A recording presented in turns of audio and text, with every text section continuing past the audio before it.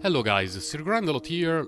I wanted to talk a bit about my new Omega Noelle deck, because a few people asked me to make a more in-the-depth guide rather than a 4 or 5 minute showcase like my last video was.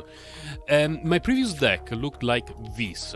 I had Diona here in the last slot, and this deck was very slow. It was based around the fact that all these 3 characters are very resilient, they provide shield, 2 of them provide healing, Diona is very difficult to take down for most opponents. And this deck took the game to very late turns, and eventually it allowed Noelle to take over the game. But it's a fairly slow deck.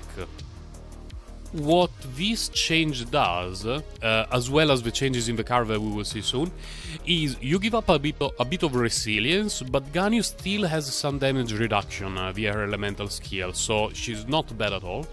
And you gain a lot more damage, and also you gain a lot more AoE damage. This will be very important for reasons that I will explain soon. The deck now looks like this. It's a combo deck. What this means, and they may put off some people, is that you need to assemble the pieces of a combo. And the deck is set up in a way that gives you a ton of draw power. There are really an insane amount of cards that allow you to draw more cards, and there's a ton of food. The Enary on the field makes all the food cyclable cards. So of course, you know, this one costs 0, you heal up for 1 point and you draw an extra card. But there are times when you can also cycle this, you just throw it on one of your characters who's going to take even a small amount of damage. You're going to draw a card, your get is going to be thinner, and you have higher chances to draw the cards that you need. Same for this, you can just throw it away and draw another card, especially if you have the second copy in hand. Because this is a card that you really only want to play once during the match. I've never needed to play it more than once. So if you have both copies in hand and an area on the field, you can just pay 1 to cycle it. Your deck will be thinner and you will be having more useful cards in your hand, very likely. And then there is a lot of card engine, you know, as usual, with Pot of Kokomi, based Lieben. Now, for a deck that is a combo deck, there are most cards of a combo that are a one-off. Noelle's Talent, Wolf's Greystone, and the charm of, I don't remember the names, I'm terrible with names, this thing. I will never remember the name, so I will not even mention it. Now, because some of these cards are a one-off, there are 2 things that can happen, and every now and then will happen to you. One thing that will happen is that these 3 could be the last 3 cards in your deck. You can still win, because Noelle even by herself can deal a lot of damage, but it's going to be harder. And the other thing that could happen is that there could be a match where you want 2 of these, and instead you draw 1 of these. And it feels a little bit bad. There are some choices that you have to make when it comes to deck building. Because by running a one-off of these cards, it means that you have 3 extra cards that you can put in your deck. And for me, those 3 extra cards were a couple of extra foods, which provide utility as well as card generation, and Mona's card, because I used to have 1 of these and no Mona card, but I added Mona card because it can be extremely valuable. Because people cannot play around it, people don't expect this to be played from hand. But if this dude is on the field, they know that things can happen. I'm only playing 1 Paimon, because although it's a very good card, 3 elements of one specific kind can sometimes be a little bit difficult. Because you have to consider that the first few turns that you play, you want to draw as much as possible, and you also need to toggle around between your characters to avoid getting the Geodude or Ganyu into much trouble. And you also need to use them to dish out a little bit of damage. So it can be a little bit difficult to have 2 of these in the deck for me. 1 is okay. A thing that I like to do when I build a deck from scratch, or when I make a lot of changes to a deck that I already have, is go to play against the NPCs. The reason is that I don't need to worry about a lot of stuff, like the other player playing extremely slowly, or the limit at the end of a turn. And in general, I want to throw away back in the deck all the food and things that don't do anything in the first few turns, and keep all the card draw and dice generation. And in general, I would like to start with Ganyu, but I'm glad that in addition to the card draw, we got this, the Elemental Resonance Stone, because this can create a very interesting situation that we can showcase right now. So I usually want to go with Ganyu first, when I go first, because I really want to set up her Elemental skill, because it provides damage reduction, and eventually on turn 2 you would really like to have Ganyu's burst on the field to start dealing damage to the opponent's characters, apply cryo to all of them, and this will allow Geodude to deal more damage.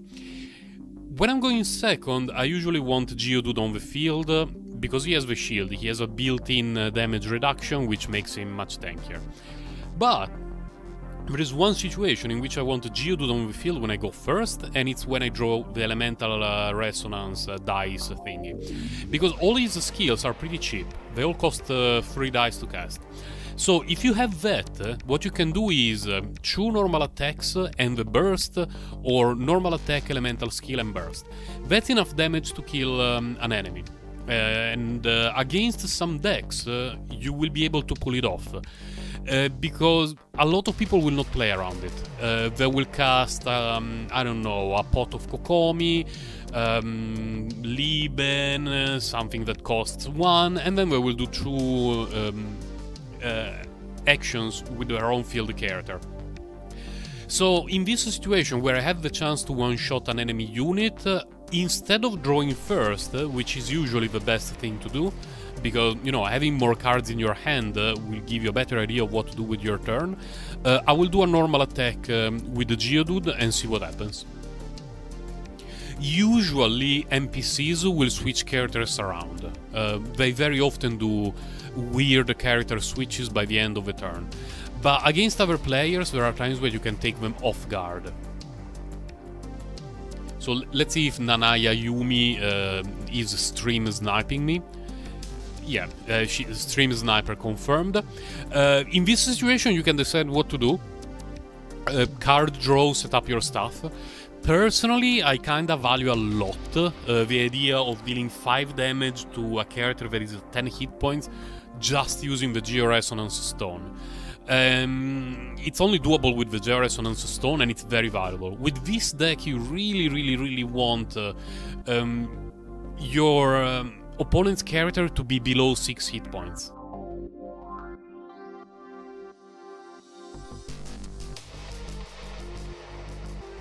This will allow Noelle to one-shot them when she has the Gravestone.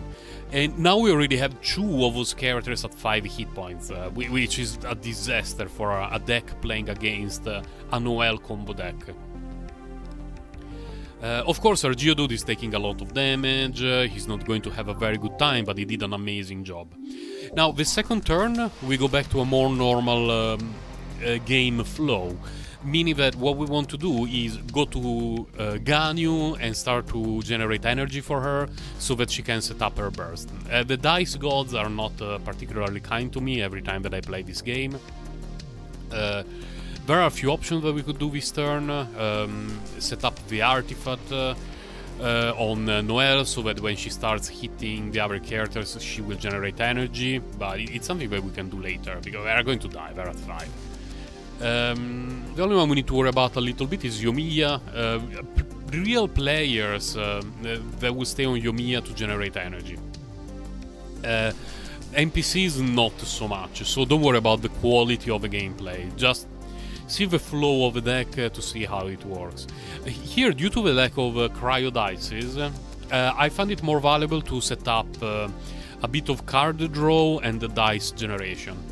Because it's something that it's not always possible to do. So we use a pot of Kokomi first. Didn't draw very good cards. We didn't get any NRE this turn. We go to Ganyu and see how the rest of the turn evolves. Probably I would do something like a normal attack with Ganyu to generate an energy, and then Okay, now that the opponent is out of action, essentially for the turn, we can set up the transmo thingy. I'm terrible with names. That thing, this one. And we can put it on the field without having to worry about our opponent triggering it when it's their turn. So it will be that. One left. Could draw more or could set up that for later. So we can do this turn and be happy. It's important for this deck not to have too many dead cards in hand. The reason is that it's easy to overdraw. This deck has so much card draw that you always need to pay attention to how many cards you're going to draw at the end of the turn. Because between Lieben triggering at the beginning of the turn and the Liu Town action thingy that gives you 2 cards at the end of the turn, Pot of Kokomi, you really draw a lot of cards. Sometimes it's easy to overdraw, so you need to be a little bit careful. Here we have free food, no NRE, which is a little bit annoying. Can you draw NRE? No. We draw Gravestone, which is not good for our opponent. Yeah, let's do that. Her elemental skill is very valuable. Provides damage reduction. We generate 1 stack for the transmo thingy. Our opponent doesn't seem to be doing much. With only 3 cards in hand, our opponent only has 3 cards in hand. I'm pretty sure there is no way she's going to be able to activate the transmo thingy on her turn, which will waste our dices, unless we had the Lieben on the ground. So we have more freedom in what we do, knowing that it's pretty sure that the next turn is going to be the turn that we activate it, and we will have a ton of dice. There is a world where the next turn could be the last one for this match, so I want to deal a couple of damage to Ayamiya and see how things evolve from there. The reason why I'm thinking that it may be the last one is Ayamiya is at 8, so she's not too far off from being dead. And the other 2 characters are already within Wolf's Greystone range, so I could recycle some of the stuff that I don't really care about too much to use Ganyu's Burst, or I could just draw more cards.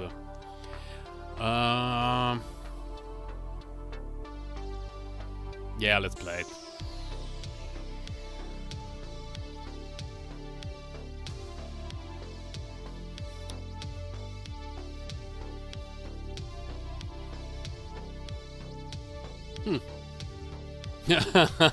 NRE no longer is in my deck.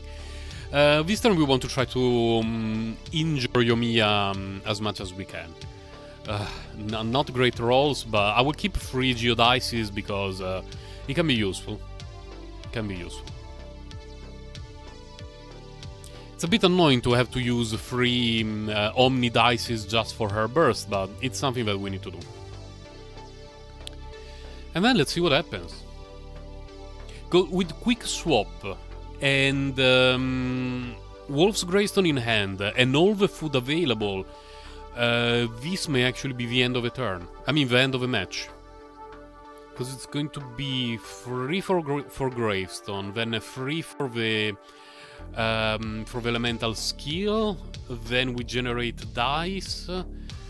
Then a little bit will depend on what dice we get from the transmo thingy on the ground, and I do not believe that our opponent with the cards in hand can heal up Ayamiya to a significant degree. So I think we go all in. Let's go to Noelle. We give her a Gravestone. We use the elemental skill.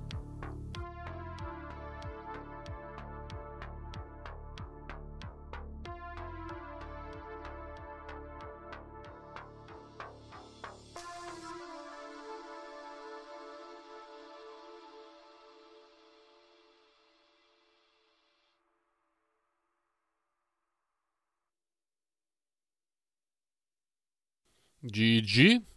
And that was a nice Noelle turn, insta-gibbing everyone. This is a PvP match that I had last night. I recorded it and I ended up queuing up against one of the most popular decks that you can find when playing against other people, which is Collei double electro. I'm glad that I recorded it because in the match against the bots, while I was going through the motions of the deck and how to set up everything, we had a nice Noelle one-turn kill, while this match ends in a completely different way that will showcase to you what this deck can do out of nowhere, even when Noelle is not really involved. I usually want to start with Ganyu, but going second I tend to prefer Geodude, and also the fact that I started with the Geo-Resonance card in hand means that we can do some sneaky things with Geodude, because many people don't play around the resonance cards in general. A lot of people assume that when you have 2 dice left, you're not going to do anything else on your turn, and this can lead to some bad situations, because, for example, if your very important and valuable character is on the field and at low hit points, and you decide to leave him there so to have priority the next turn, and then your opponent uses a resonance card and your important character is dead, you put your hand at the top right of the screen and you click concede. And here, drawing this food right now activated my almonds even more, because I was starting to think that Geodude actually had a chance of making a big difference in this matchup. So the reason why I decided to delay the card draw, not playing the League allocation card, was because I wanted to have at least one of my opponent characters at 6, because even long term it's a nice threshold for them to be at. And then the rest of my turn would have been decided by what my opponent was going to do. With Collei on the field, part of me would have really liked to hit her, but also I didn't want my opponent to immediately start doing Dendro reactions right away from turn 1 during his active phase. So I decided to swap to Ganyu, and in order to delay the Dendro stuff at the end of a turn with Fischl trigger, so I can have priority on the following turn without having to worry too much about my character getting absolutely demolished now.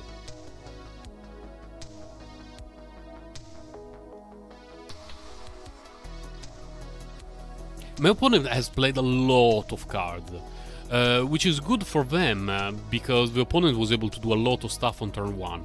But it's also not terrible for me, because it means there are fewer things I need to worry about. When your opponent has 6 or 7 cards in hand, you always need to think, oh my god, how many of those are food, how many of those are cards that can impact the fight, the flow of the fight and all that sort of stuff. When they have few cards, it's a little bit easier to handle everything.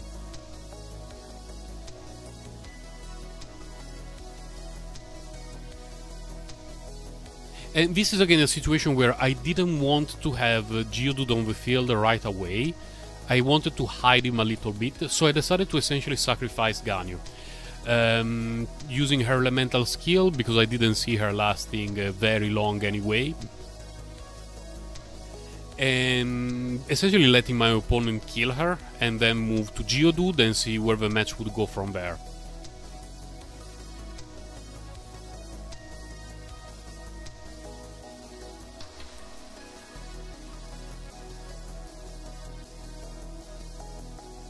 So opponent only has 1 card in hand, meaning that there is not a lot that he can do. And what I guess he did here is that he saw my true energy and he reckoned my opponent cannot do anything, and by passing this turn I will give 3 dice to Lieben, and Lieben next turn will generate cards, and the opponent passed. And what the opponent was not expecting was this. The generation of an extra dice, plus the generation of 2 Geo dices, and Collei getting insta-gibbed. This was essentially the end of the match. Few moments after this, the opponent considered, because this is over. This is absolutely over. It was a mistake on our opponent because he had a lot of dices, so he could have very simply and safely swapped to another character, but he decided not to. I'm not sure why. Maybe it was an overlook on his part. He just decided that Collei was not a risk anymore at all. He didn't have anything to do, so he wanted to wait, or maybe it was a misclick. But regardless of that, this is a thing that can happen when you play this deck. Now, this second match, I will have to play it sped up a little bit, because it was very long. It took way more than 10 minutes. And the ending is a little bit different, and it shows essentially the other characters sacrificing themselves just to give me enough time to collect all the pieces for Exodia Noelle and let her go insane. The flow of the deck is always the same, basically regardless against who you're playing. Do you want to set up your card draw and dig deeper and deeper into your deck and see where you go from there? You just want to be a bit careful about the Geodude shenanigans, because as I showed you, you can do very interesting things with the Geodude, with his sneaky damage, especially when it's unexpected, and you can use the Georesonance cards from hand. In general, all the hit points on Geodude and Ganyu are sacrificable, as long as they allow you to deal a little bit of damage to the opponent. In this specific case, the opponent has a unit composition that I find a little bit questionable. Like, I don't think that Ninguang is a very good fit in the deck. It would have made a lot more sense to have someone like Bennett or Shinchu or something along those lines. But at least the flow of the game will show you how the deck works in matches that go on a little bit longer. You never need to think that you need to rush your combo if your opponent is not putting an insane amount of pressure on you. You can just take your time, do your things, draw, cycle through the food, cycle through your cards, and you know, when the hit points on your opponent units are low enough and you put everything together, you can just go crazy. Here, Geodude lost his shield very quickly, so I was not feeling very comfortable about keeping him on the field, because it does not have any form of shield generation, damage reduction, and I'm not playing his talent card in this deck, so he's not even able to regenerate the shield after losing it.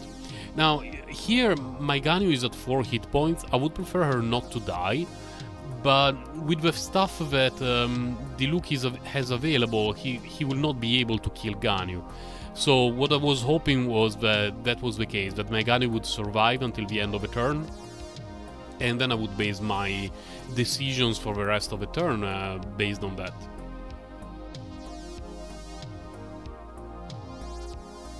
We now have a lot of cards in hand, which is nice. There are more options, we can swap back to Geodude, save Noelle, but since I was able to stay at 4 hit points with Ganyu, I was still feeling fairly confident that she was not going to get insta-gibbed.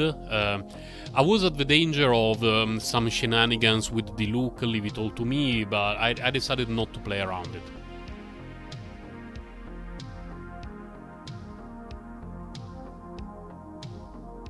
I could have set up the burst now, but I took that occasion to just get rid of Kaeya, because I thought that with Kaeya down and it would only be a couple of turns until a couple of actions until the cryo stuff was gone, and so I didn't have to worry about it too much. One-on-one Diluc is not going to take down Noelle. And I was not too worried about Ninguang either. Ninguang can be nasty. You need to be careful when you play against Ninguang, because she can deal a ton of damage essentially out of nowhere using her burst. But in this case I was not too worried, because I had most of the pieces of the combo in hand, and I had some defensive tools, I had some food, so the only thing that I needed to worry about was really play safe, be a little bit tanky, generate some shield, and just proceed to end the match quickly.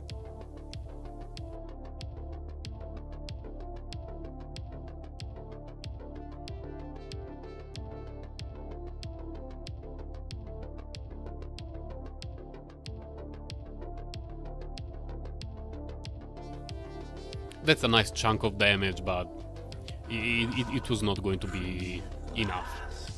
Pleasure to meet you. Face to face, that is. Now, let's take a look inside. So in this case, we won the match even without Wolf's Greystone, just through sheer damage. A bit of cheap damage from our little helpers, Geodude and Ganyu, and then Noelle finished the jobs just through her own damage output. Now on screen you can see the full deck list, and I will also put it in the first pinned comment so it's easier to access it without having to go through the whole video. I believe that this in general is Noelle's best archetype, a combo deck that wants to draw cards as quickly as possible to reach the Exodia moment and just let your brain release a lot of sweet endorphins while you one-shot stuff with Noelle.